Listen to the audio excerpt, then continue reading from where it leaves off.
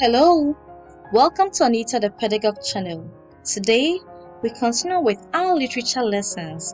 We want to look at a drama analysis of J.C. Graft's play titled Sons and Daughters. Let's begin with our lesson objectives. So we'll be looking at a biography of the playwright, the title, the setting, the plot analysis, characterization, literary devices, themes, and some likely examination questions. Let's begin with a short biography of the playwright, J.C. Graft. Joseph Coleman de Graft was born in Cape Coast in the Gold Coast, present-day Ghana, and received his secondary schooling there at Mfansipim. In 1953, at the age of 29, and after an education interrupted by 4 years teaching at his old school, de Graft graduated from the University College of the Gold Coast, one of the first undergraduates to take English honors. In 1955, de Graft returned to Mfansipim School, where he taught English and was in charge of the Mfansipim Drama Laboratory. A major influence on his work was Shakespeare, and he acted in and directed several of Shakespeare's plays. He wrote plays himself, and one of the best known is Sons and Daughters, which was published in the year 1964, days back from this time. It is a contribution to debates about careers and values among secondary school pupils. This is the play we'll be looking at, actually, Sons and Daughters.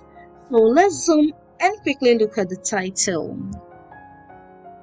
The title gives an impression that the narrative is likely to be about a family with male and female children. But after studying the drama, it is realized that the story centers around two characters, Aaron and her sister Manan, who encounter challenges choosing their professions or life careers. The setting of this drama, which is the time and place the drama is happening, is predominantly at the home of the Ofosu family.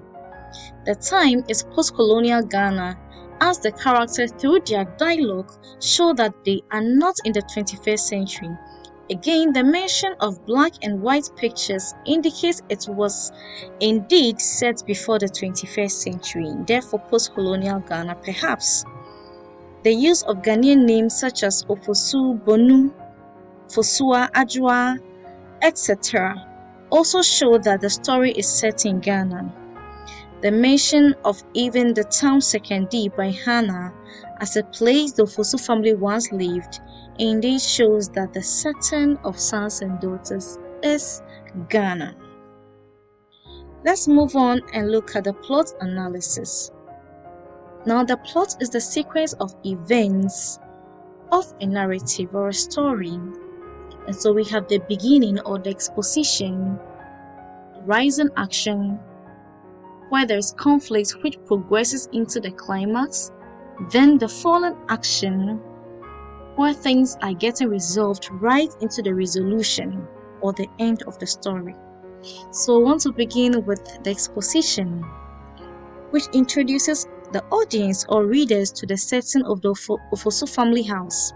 This helps the audience to deduce the kind of characters they are likely to meet. Also, the existence of the following items, like the large mahogany elephant stool, an array of expensive drinks and cheap glasses, a radiogram, like a radio set in today, a few photographs in black and white, colored wall calendar advertising heavy-duty track ties in the home of the Ofosu family gives a lot of impression about them and even the time the story was set. We are first introduced to the character Aaron and his good friend Are. The dialogue between these characters quickly foreshadows the challenges or conflicts that will happen in the story. That is, career choices, parental influence, on their children's career, the need for children to have jobs that bring prestige to the family, professional jobs, and non-prestigious jobs.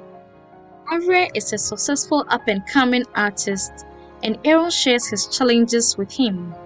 The rising action sets in. We realize Mr. James Ofosu, Aaron's father, has refused to allow him become an artist and insists he becomes a mechanical engineer. And his younger sister Manan is not spared, as she has been denied the opportunity to be a dancer, but to become Ghana's first lady lawyer, as his father Mr. Ofosu puts it.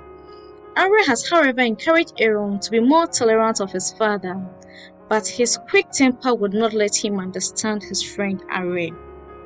Manan is introduced in the story, and we realize that Arre, from his dialogue with her, shows much care and affection towards her.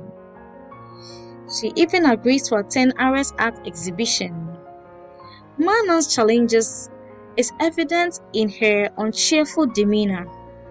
She gathers courage to complain to her mother about lawyer Bono, who is Mr. James Ofosu's best friend, the one whom he has asked to mentor Manan to become a lawyer, by sending Manan to work in his law firm. Aunt Fosua, the sister of James Ofosu and auntie of Aaron and Manan, is introduced in the drama. She argues with the wife of James, Hannah. She blames her for allowing Arre to court Manan instead of lawyer Bono. It is her constant interference in the business of Hannah and her children that leads to their constant arguments. Manan complained about lawyer Bono's harassment at the office, which includes he bends over me and wants to kiss me. He tried to embrace me. These are the reasons why Manan wants to quit her work internship with lawyer Bono, and she made these complaints to her mother, Hannah. James Ofosu also condemns professions and jobs that do come without a high pay or salary. He considers those jobs as jobs that are not prestigious or honorable. He even considers the job of a teacher as a non-prestigious job, in spite of Hannah's explanation to persuade him to recognize the significant role teachers play. Again, when Hannah puts these issues of Manan's harassment before James, he blames his family for plotting against him. To him, Manan and Hannah have conspired to met out allegation of harassment against lawyer Bono, his best friend. In addition, Aaron shows up with a letter from an art school which have reserved a place for him, and that is very disappointing for James. All this infuriates him, and he bursts out and expresses his thoughtfulness and hard work to give them a better future, but the fact that they take it for cow dung. He explains his reasons for objecting to Manan and Aaron's careers, as he thinks they will be about dancing half naked on a bloody stage and painting a lot of foolish pictures. Due to his hot temper and anger, the family decides that John should not go and see his father, for it will aggravate the situation. The climax of the story sets in when Graft uses dramatic irony to cause lawyer Bono to try to rape or sexually harass Manan, and then James finds out and sends him out of his house. Interestingly, lawyer Bono offers James money to keep the issue under the carpet, but he refuses. As the story moves into the fallen action, James laments about the dishonesty of lawyer Bono despite his education and reputation.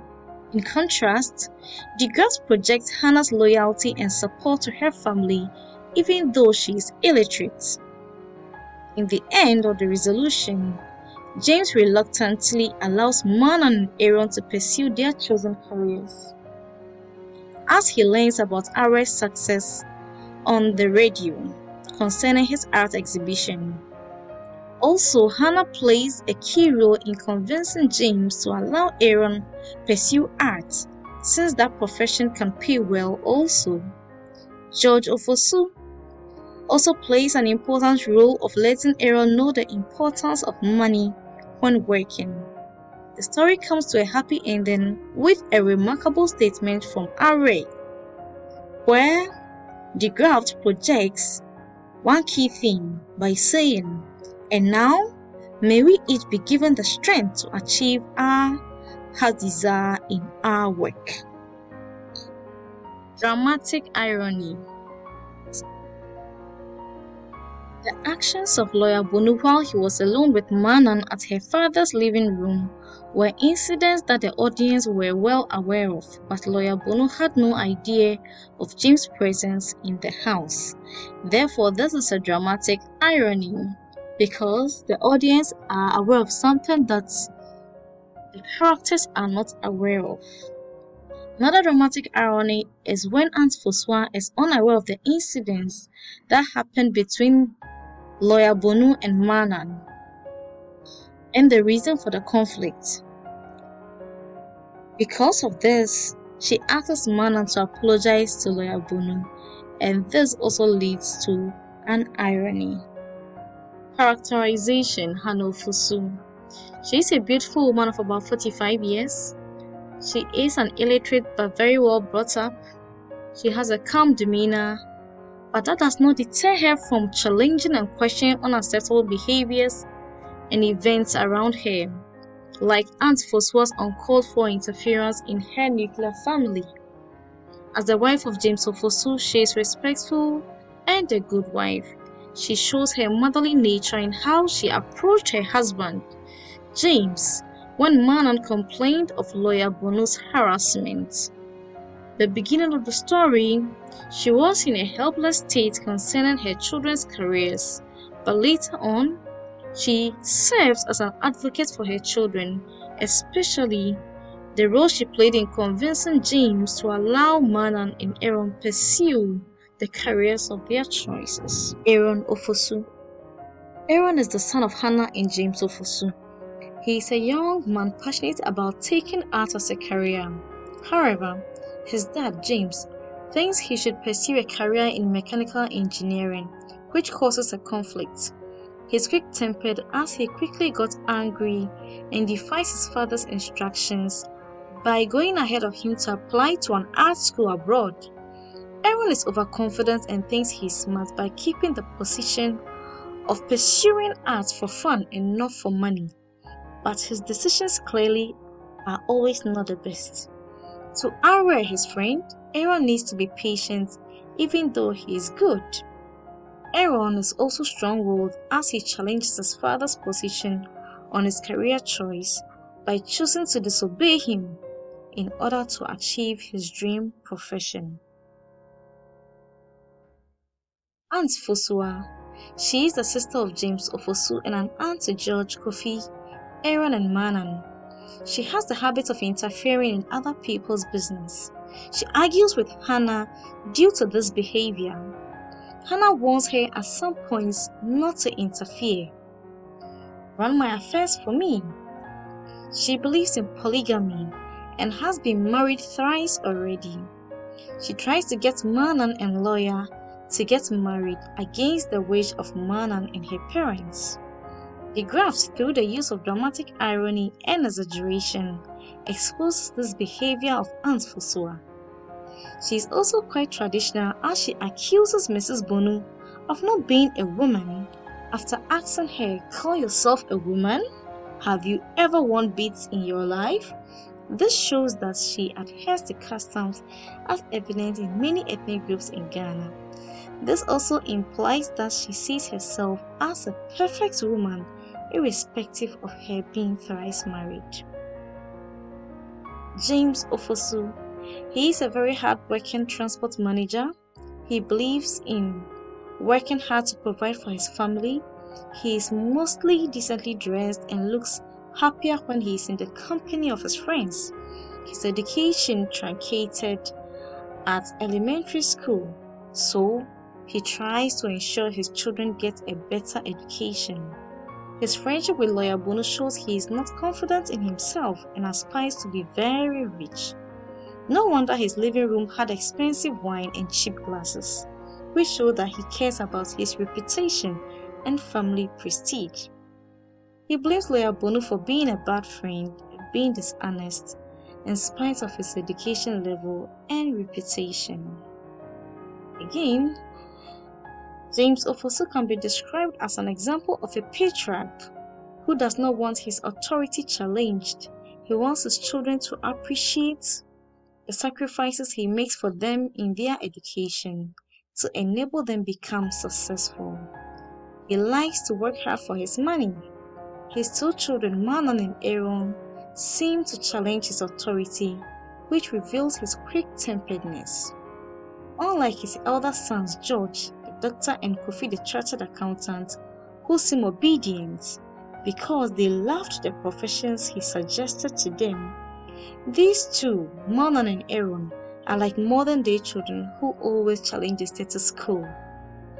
James' change in decisions about his children's profession by accepting Manan and Aaron's desired careers at the end of the story shows that indeed James is a good father who at the end puts his family first.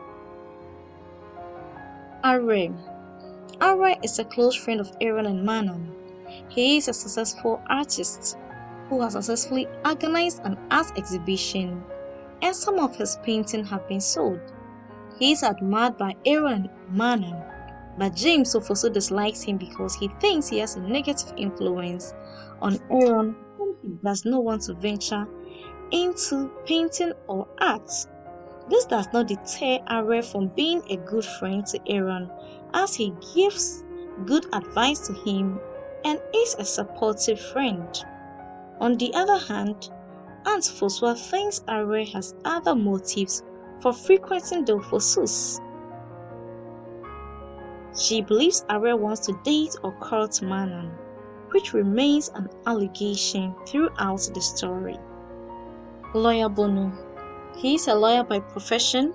He always looks smart and neatly dressed in expensive suits. This shows he is a very rich lawyer. Also, he manages a law firm where he was working and trained Manan, the daughter of James, to be a lawyer.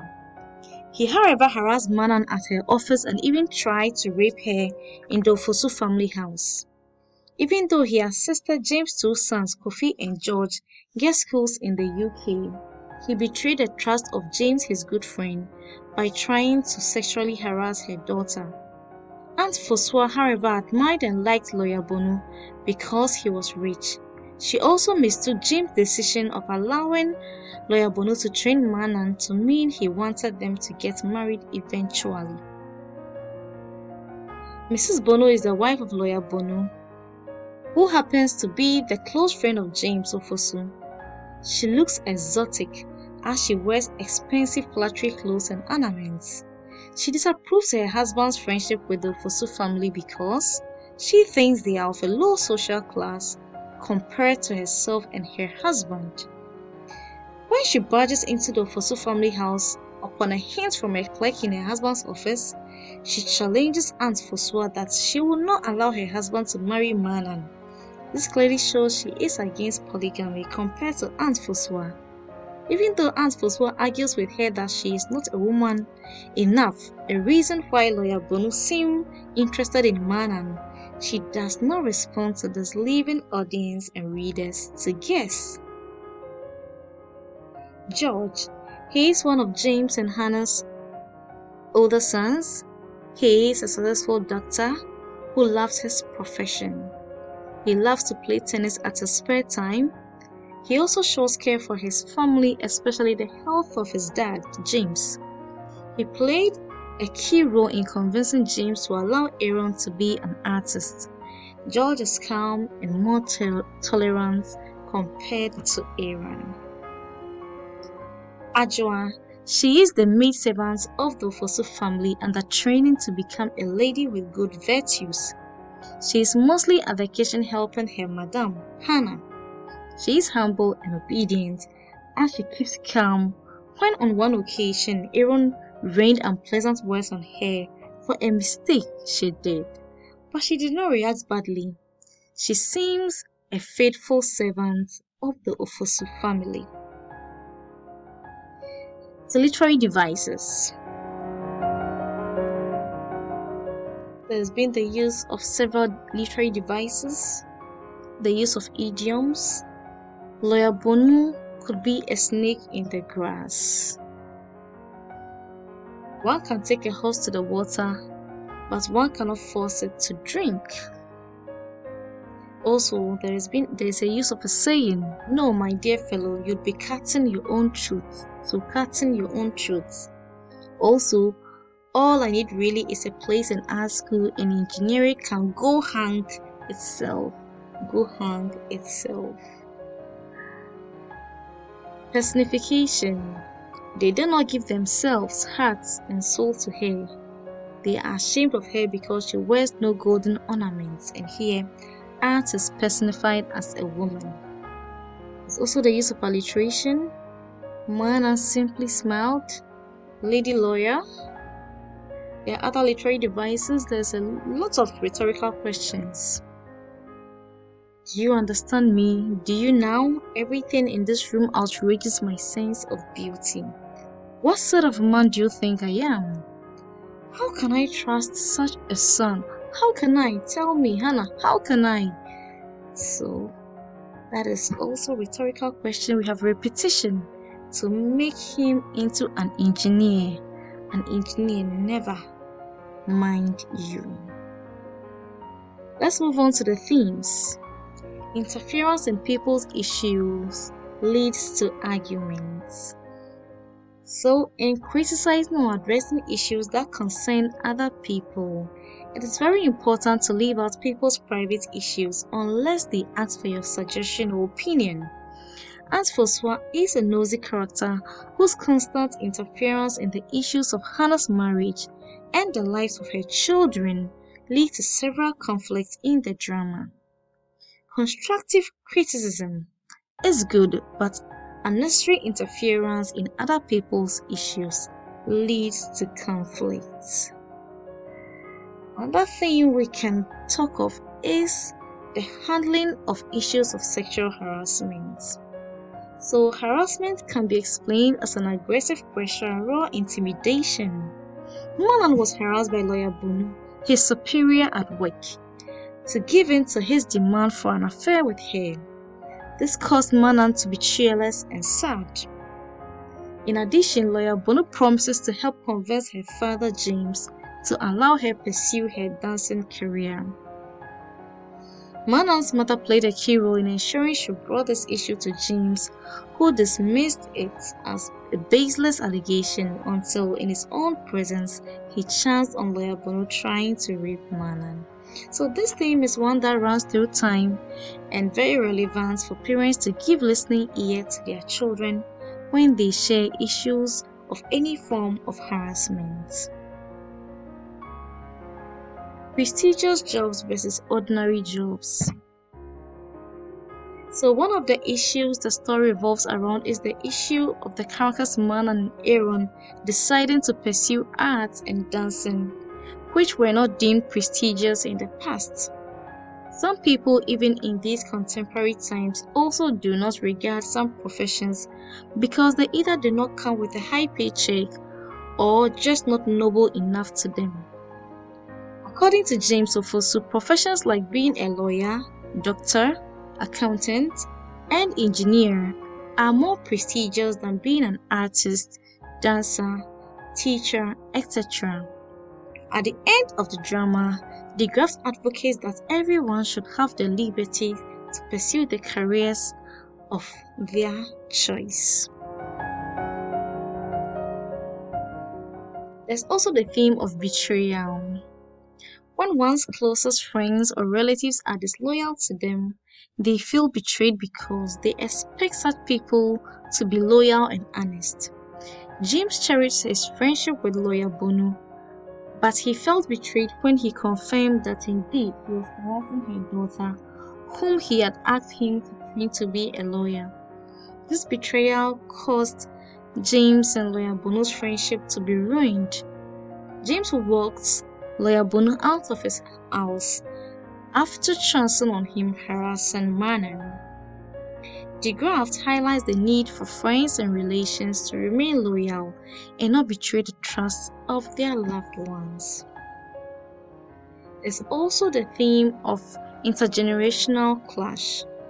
In the narrative, there is a clear conflict between two generations, James's generation and Aaron and Manan's. The conflict is between these generations as far as their choice of job is concerned. While Aaron and Manan are not fixated on traditionally known, well-respected professions, compared to jobs in the creative arts industry and media, where they want to be, the Graft projects the need for all to embrace professions, especially if they are one's desire or passion. Well, let's take a look at some likely examination questions. Describe the following characters: James Ofosu, Manan, and Lawyer Bono. How did the Graft use dramatic irony to achieve an intense climax in this drama? Explain two themes of the drama. Identify some literary devices in the drama. How relevant is the opening scene of this drama? We have looked at the title, the setting, plot analysis, characterization, some literary devices, some themes, and some likely examination questions for sons and daughters. We also looked at a brief biography of J.C. de Graft, the playwright. I hope this lesson was useful to you. Please put in your comments or questions and I'll respond to you. Do like, share, and subscribe to this channel. Until I come your way again, keep learning and be the best version of yourself.